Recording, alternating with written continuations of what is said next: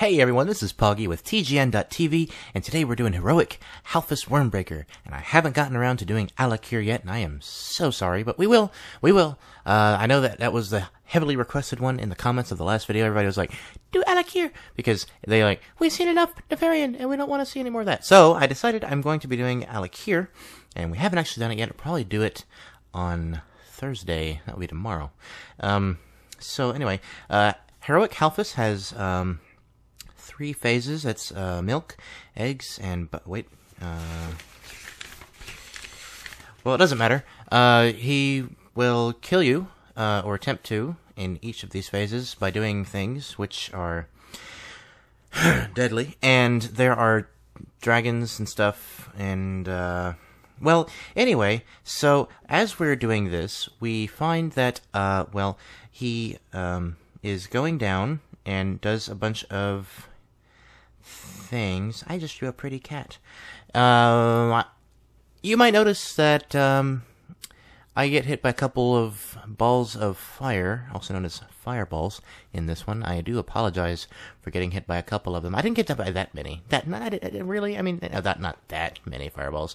Nevertheless, really would like to know where that list is. Yeah, it doesn't matter.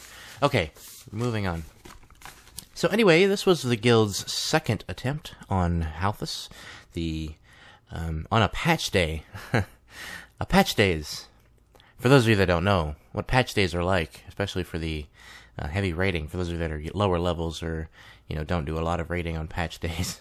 Good for you, by the way. I'm proud of you for not doing raids on patch days. It was a nightmare. There was glitches everywhere. It could have been worse. We were able to down Halfus, so that was good. We did about 9 attempts on Chogal. I'm not a pronunciation fellow. We did down him eventually, but the thing is, we were having so many people DCing when during the fight, and people ended up, lagging or getting feared into corruption. It was just so funny. And it did wear us out after a while, and we kind of got some bad mojo going. But we're good. We did it. We managed to down the boss. And I think that we're doing Throne of the Four Winds Thursday, tomorrow. Definitely. Well, we're definitely doing that.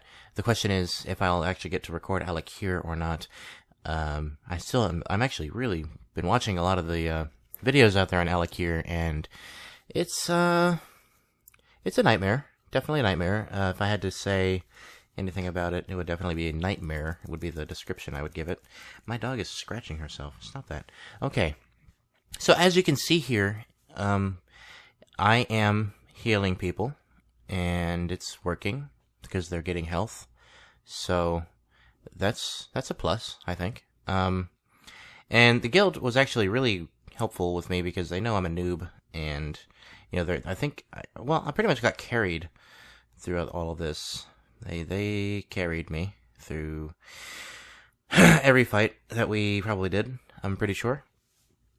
But that's not important. What's really important is that we managed to down the boss, and I just was able to stand there and look as if I was doing something. You'll notice towards the last phase here, after the whelps have gone down, that I'm actually smite healing, and I got a comment on that from the last video, saying something about smite healing. Why are you smiting? And, well, I'm using Divine Aegis.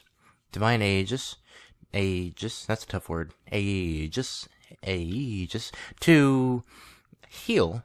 Because I have a 300% damage increase on the boss at this point, and I'm able to do about 80,000 damage per smite-ish, and that ends up adding up to lots of heals. So if anybody has any doubts about that, try it yourself on Halfus regular, normal mode. If you're not doing heroics, if you are doing heroics, do it as a priest, as a disc priest. Make sure you have Divine Aegis. And then you should be able to smite heal on this boss, because it is so overpowered. So overpowered. But that is pretty much it for me, folks. Other than that...